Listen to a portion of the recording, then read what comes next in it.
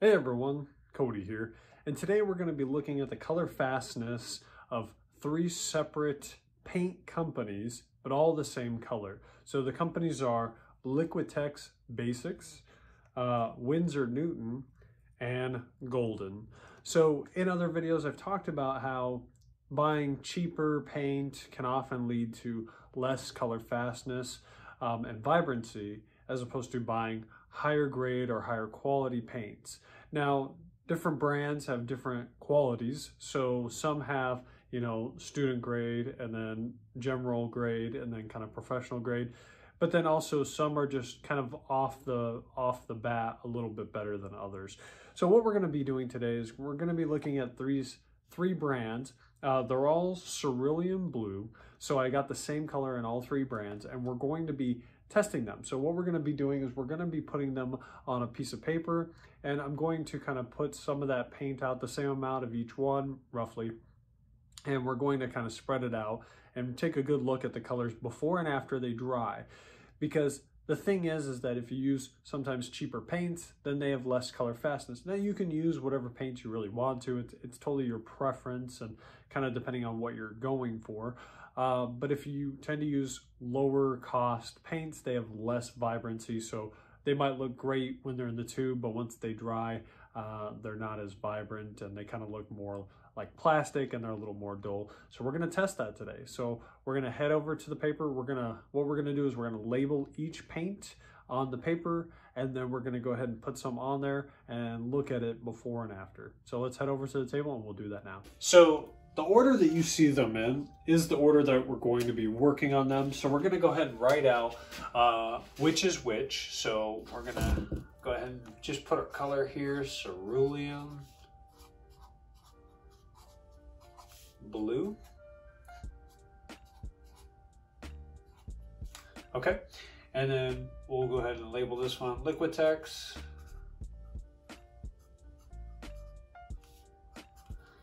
And then this one will be Winsor Newton, so we'll just put W and N. And then this one will be Golden. Now, before we actually put the paint on there, I want to talk about something real quick. So, comparatively, based on price alone, Liquitex was the cheapest. So this was roughly like $5 or $6. This was like 10 or just over 10, so like maybe 12 or something, I believe. And then this was actually like $17. So just in the brand alone, you can kind of get an idea of the quality of the paints just strictly on the price and the size.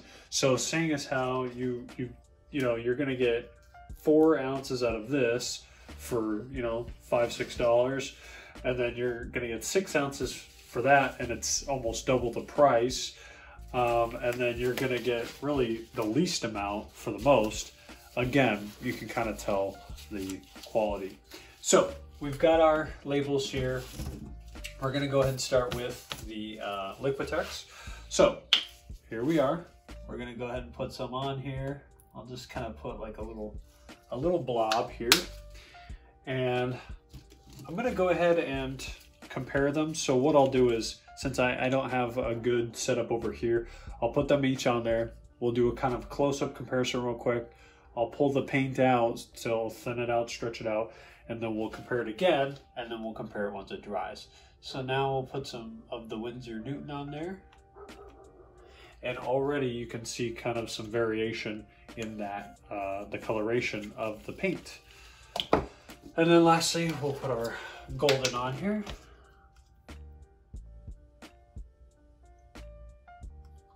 Okay, so interestingly enough, just looking at the paints, I'm going to take you guys over there so you can see this for yourself. Already you can see kind of some variation. This is actually, I believe, the darkest of the 3. So this was the cheaper one. This one's a little bit lighter, and this one is kind of dark as well. So you can't really see it too well in here, but it is. So I'm going to go ahead and put this back, and then we're going to scrape it out, and we'll see if we can kind of see a little bit of a difference.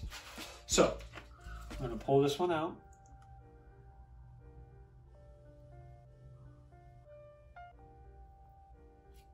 All right, and then we'll go ahead and just kind of clean it off, and then we'll pull this one out.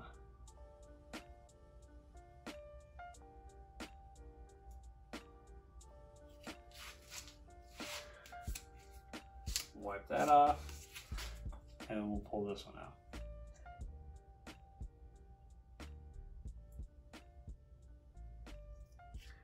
Already you can kind of tell that the golden is actually a little thicker than the other two. So, once again, let me kind of show you guys what we're working with. Now I'll go ahead and zoom out. So these are our three. I'm gonna go ahead and take a picture of it real quick. So, now just looking at them, I mean, when they're wet, you wouldn't really be able to tell maybe which is which. Because again, when they're wet, it looks nice, right? But again, once it dries, that'll kind of be the real test here. So I'm going to go ahead and use a heat gun and heat it up, and then we'll kind of compare the qualities afterwards.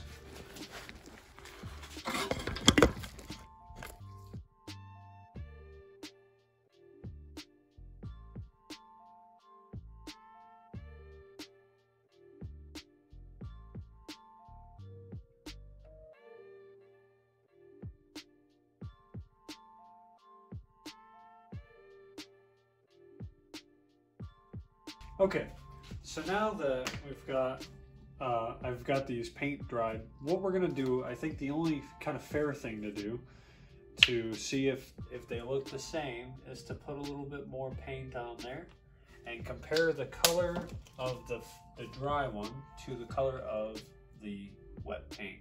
So we're gonna go ahead and put a little bit more on there.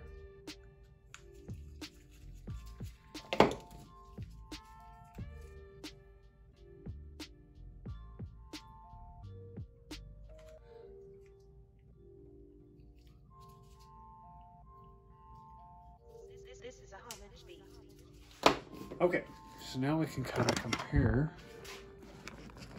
the quality of the paints. Okay, so you can see that now that they're dry, they kind of have this, you know, plasticky look. Let me zoom out for you guys. There we go. All right, they all kind of have the same plasticky look. I'm actually gonna take my glove off to kind of feel the difference. All right, so yep, it definitely feels like plastic there. Now this actually is a little bit softer. It still does kind of feel like plastic, but if you look at the light reflection on this one, so looking at the light reflection right there, you can kind of see how smooth it is across. Here, you can kind of see a bunch of waves in it, and I think that's like the plastic kind of pulling through. So there's like these little waves going through, and then when you come to this one, they're more subtle. All right, and then moving on to the golden, we still have kind of those waves in the pigment. You can tell it was a little bit thicker because it was kind of chunking right here. But again, this one is actually really smooth compared to these other two, which kind of feel like plastic. So that's kind of nice. All right, so looking at the colors, I feel like they're all kind of pretty accurate concerning the final color to the other color, which kind of surprises me. I thought that the Liquitex actually wouldn't look as close to the finished thing as it did on there. Because I've used Liquitex before, I've never really used Winsor Newton or Golden just because of the prices. And to be honest with you, it actually is holding up to the color that it initially was. Overall, looking kind of at the light, let's actually tilt this up and kind of look at the shine of the paint. So they actually all hold the shine pretty well. To be honest, I feel like the Winsor Newton paint actually has kind of the nicest overall look. Because if you look at the light, kind of the reflection on the light, it's very smooth, very soft. If you look on this one, it's actually a little bit more dull. So I don't know if the dullness indicates a higher quality per se. it could be more pigment and less plastic. So I'm not 100% sure on that relation, because again, I haven't used these to compare. But looking at the Liquitex, it's actually pretty dull towards the end on the light there. So just going across, you can see that the Winsor Newton, like I said, kind of has the softest overall texture. And this one is the smoothest, and then this one does feel more like plastic than the other two. So what do we kind of gather out of this? Ultimately, I would say the Winsor Newton, to me, actually had the kind of the best overall quality test. Look, a lot of it comes down to preference, okay? So if you use higher quality materials, you can command higher quality prices. You can command higher prices. So a lot of it comes down to the materials that you use. If you use expensive materials, you can charge more for that same art. But if you're making that art at home, then, and it's just for you, or it's just for other people, or you just enjoy making art, but you're not trying to sell it for a lot of money, then you can use something that's a little more value-based. I mean, to be honest with you, you know, if you were doing this professionally full-time all the time, yeah, I'd probably say go ahead and go with Golden, or at least the Winsor Newton, and maybe kind of stay away from the Liquitex. But again, if you're doing this, you know, if you don't sell the pieces for very much, you know, you're just kind of selling them as valuable pieces. Affordable is the word I was looking for. If you're selling them affordably, then go with one of these two. Ultimately, that's what I would say in kind of choosing which paint to buy. It's the overall purpose of the piece. So if you make paintings to sell exclusively and you kind of do that professionally, you probably want to use more professional paints because they're going to hold up better. But honestly, the Liquitex, compared to the other ones, I'm kind of surprised on how well it looks. Now, there could be some other aspect to this that I'm not looking at. Again, I've never compared these three. You can kind of see that looking at the Liquitex, it does look a little more like plastic. So, you know, you can kind of tell that looking at it. However, I know a lot of people that use it and then they put, you know, kind of gloss mediums or something over it, and it makes it look better. It also depends on how you're using it. So if you're, you know, using it to dilute it, like I said, if you dilute cheaper paints, they do have a tendency to kind of break apart because of the binders. So overall, it's kind of your choice, and kind of what you're doing with it would determine that. To be honest with you, I'm really happy with the Winsor Newton paint overall. I think for the price, it's probably the best paint for the price, is the best value, I would say. So Liquitex would be cheaper. You can get more paint for less. Golden, obviously, you're spending a lot more for less paint. So you're spending more money to get less paint. Liquitex, you're spending less money to get more paint. Winsor Newton's kind of in the middle, and I'm actually really happy with the Winsor Newton as far as the quality for, you know, if I was selling each one of the paintings that I was trying to make, but I wasn't, you know, using super high-end, you know, materials because I couldn't afford that all the time, that's probably what I would go with. But ultimately, it's your call how you want to do it, and what you use is up to you. This was kind of just a test to see how they held up with color and the quality, and I think they all did really well. Liquitex surprisingly did better than I thought, and the Golden actually holds up, you know, really well. But for the price, if you're not doing this full time, I just can't see, you know, sinking $20 into a 2-ounce bottle every single time, not doing it full time. But that's just me. So anyways, guys, I hope you found something useful out of this video. It kind of surprised me because I was kind of surprised how well the Winsor Newton and the Liquitex looked in the end. They've, you know, the Liquitex, you get what you pay for. I think it holds up well for the price. Winsor Newton I actually really like. And the Golden, I feel like it's really good, but for the price, I just can't justify it. You know, if I couldn't sell those paintings over and over again. So that's just me. Anyways, guys, I will see you in the next video. Appreciate you watching. Thanks, and yeah, that's it. See you in the next one. Bye, guys. Okay, so I gave it some time overnight to dry to kind of see. So now we kind of get a little bit of a different picture.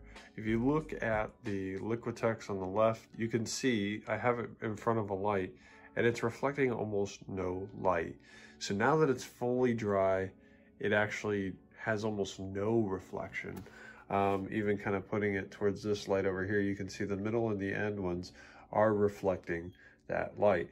So now it gives us kind of a different story on, you know, how that paint looks when it dries. Now, color-wise, I guess I was kind of wrong. The color is still there. So this does still look like this, you know, this looked like this and all that. But the biggest aspect of it is the shine. So you can see that I'm kind of turning it in front of the light. You can see the reflection on these two, but not the Liquitex. So it is a dullness. It does lose a lot of its luster. So the color is still there. It does look like the color it was initially, but it did lose some of its luster. And the Winsor Newton and the gold still maintain pretty much a high level of the shine that they initially had when they went on. So we can kind of gather from that like how nice it'll look as far as the shine that it produces once the painting is done, which is fine. Again, it's totally your preference on which one you want to use. If you use Liquitex, you'd probably want to throw on like a gloss medium or some kind of, you know, whatever that, I forget, the epoxy or whatever it is. You'd probably have to throw some of that over it if you wanted it to kind of have a shine like these, because it loses it. So it's really your call. At that point, you're almost making up the difference in the cost, because if you have to buy the paint and the gloss medium to kind of match one of these, then you may as well just go with the higher quality. Although if you're still learning or practicing, or you don't know if the piece is going to turn out any good, then go ahead and stick with the cheaper paint. That way you can create more works, and then you can just gloss medium the ones that you actually want to keep or sell. So but that's it.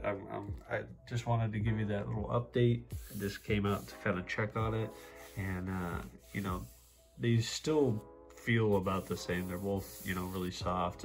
And honestly, looking at just the paint itself, if I didn't know which one was which, I'd probably think that they were very similar. So anyways, that's it, guys. Bye.